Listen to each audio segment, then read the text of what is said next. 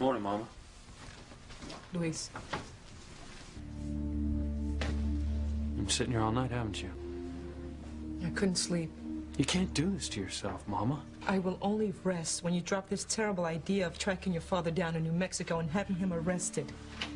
Listen to me, Mama. Only if you're going to tell me that you've changed your mind. I've heard Julian Crane's voice going through my head all night. I don't care what he said. He said Papa committed a crime, had stolen money. Now, I'm a policeman. Catching criminals and bringing them to justice is what I do. Your father is not a criminal.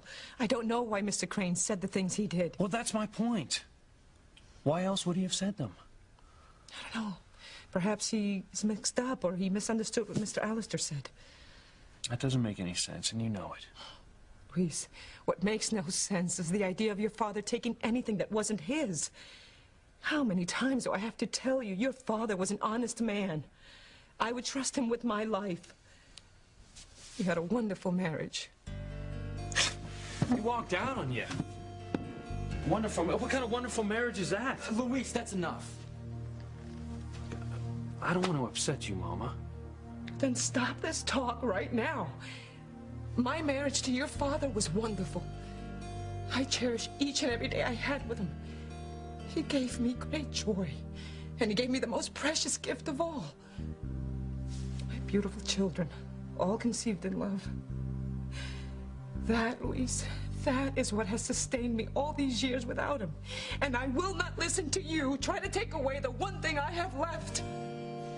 Look, now, even if you're right, and Papa didn't take a dime from Crane Industries, the APB that we put out on him tells us that he's alive and living in New Mexico right now.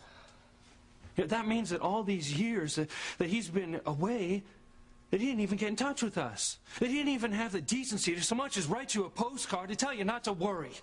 He deserted you, Mama. He left you to raise all of us kids alone. You had to work your fingers to the bone because he copped out and ran away. Now, for that reason alone, he deserves to pay. Now, I have no choice here. The hell you don't! All right, I don't care what he's done. You can't arrest our own father. I don't like this any better than you do, Miguel. Then how can you even think of having Papa arrested? He's been accused of a felony. Now, cops don't get to play fast and loose with the law. There aren't two sets of rules. One's for a cop's family and one for everyone else's. You don't even know if he's guilty, Luis. Well, that's for the courts to decide.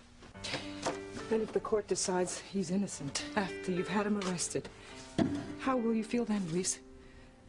How will you feel when you've destroyed your father's life? Because I'm telling you, nothing could destroy Martin more than this betrayal by his own son. All these years, his family has been held together not by money, not by material things, but by faith and trust and love. You take away those things, Luis, and you've destroyed our whole family. I'll get it. Maybe by the time I come back, my brother will have come to his senses. Maybe Hank is right. If your father is alive, he must have left us to protect us in some way. How do I make you understand? Your father would have rather died than do anything to hurt this family. We were his reason for living. I remember the day you were born. The look of pride and love in your father's eyes. The first time he saw his beautiful son. I don't want to hear it, Mama.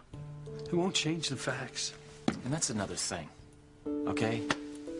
You've never trusted the Cranes as far as you can throw them, and suddenly Julian Crane's words carry more weight than your mom's? Sorry, Pilar, I don't have time for breakfast. Good luck with your son.